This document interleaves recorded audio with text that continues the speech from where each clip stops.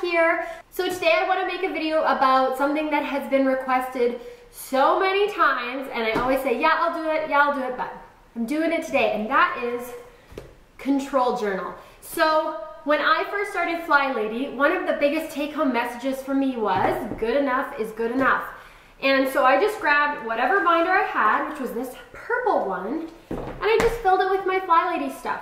But I decided that I've been doing the Flylady system long enough that it's time to treat myself. I'm gonna make myself a brand new control journal with this really pretty binder that I got.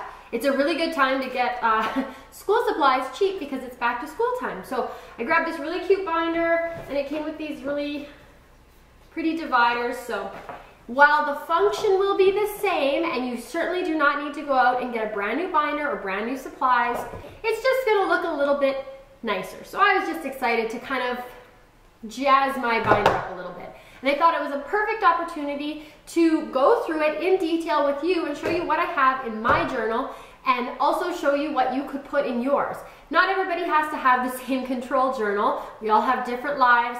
We all have different houses. We all live in different places. So customize it to meet your needs. So I'll show you what's in mine, and then I'll put a few ideas at the bottom in the details about what you could put in yours. So first things first, you definitely need dividers. So I used to have just regular old dividers, and now I have these nice fancy ones, so I'll just put those right in here. I really like to use a binder, like a 3-ring binder, versus a notebook, just because then you can take things in and out, and if you need to modify things, you don't need to rewrite the whole page. The first section of my control journal is my cleaning list. And I have this first page, which just details Monday, Tuesday, Wednesday, Thursday, Friday, what I do on each day, and I'll detail it below, and then my zones. So the second page, I have my morning routine, which I don't even check off anymore, but when you first get started with this system, it's really helpful to have the list and go through and check it off as you go so you don't forget everything. I just have everything memorized now, so I don't really check it off. Then I have my evening routine as my next page. And then after that, I have my zones. So I have my little zone coloring page that I made when I did my zone setup. And then I just have all my zone pages. And when I do my zone cleaning, I actually pull the page right out and I take it with me as I clean so I can check it off. The other thing I do, especially with my cleaning pages, is I put everything in these plastic covers. So I bought a new package of plastic protectors because I've run out. They're not expensive. You can even get them at the dollar store, but I was at the stationery store. So just little plastic paper protectors. And then when you're doing your checklist, you can just use a dry erase marker and use the page over and over and over. So that's something I really like to do. And I'm gonna put that right here at the front. It's not even behind a tab, because for me, my control journal is the main thing I use it for is my cleaning list. So it's just right in there. The other thing I really like about my old control journal is I have a little calendar here. I really like having this, because especially with zones, it just helps you. So I'm gonna put that right in there. This is a 2019 one, so hopefully I can find a new one for 2020. So I really like having that there. Okay, so moving on. So the next tabs that I have in here, I have a to-do tab, and under my to-do tab is nothing, because I generally don't write a to-do list every day. Sometimes I do, like if I get overwhelmed, or if I need to pack, or if I'm going on a trip and I need to remember a bunch of stuff, but for the most part, I don't write one every day. But I thought I would, so I have a to-do section. So that's something you could add in if you're doing a to-do list every day. So the next section is to buy. So it's a list of things that I wanted to buy for our house. Same thing, I never ended up using it. Then meal planning section, and this is one that I actually did use. So this is what I'm gonna transfer over to my new book. So the first page is my big list of meals that we make in our house, and I just like that because when I go to do my meal planning, I don't have to re-rack my brain for our common meals. I can just go and look and see what we've made before, and then just build a meal plan off of that. So meal planning is going to be the first section because it's the second most common thing I use. I also will put some new sheets of paper behind that list because that's where I write my meal plan. What I also have in my old meal planning section is a lot of my recipes. So I have my bun recipe that I really like, my Play-Doh recipe, and recently I've started to print off recipes from the internet that I really like. So if I know that I've made something that I'll use again, I'll print it off, and then I'm going to put it in the next section, which is going to be recipes. So my third section is recipes. Now my fourth section I have is projects, and projects is a big one for us. And what we have in my house right now is just this loose sheet of paper. I'll see if I can find it. This is our to-do list.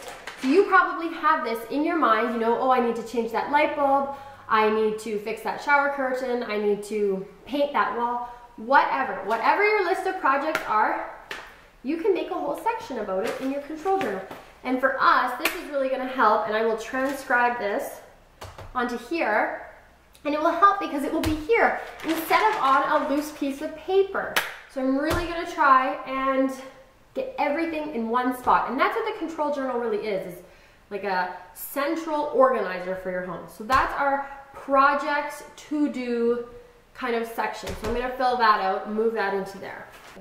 Then I have a section called ideas, and I love my idea section. And right now it's a list of suggestions that I've gotten from comments on the videos about what other videos you want me to make. So, oh, here's summer bucket list, meal planning, setting up zones, control journal. So some of them I've already done, some of them I haven't. But I'm gonna make a section for ideas, and I'm gonna keep it right here.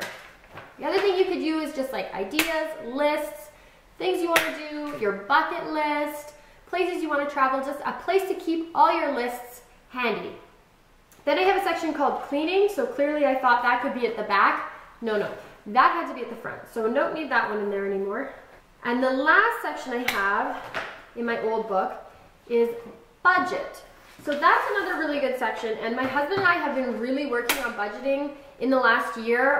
So we've been on a budget this year, but right now it's just kind of a mental check, but it would be really nice to get a budget. So I'm gonna leave the budget section in there.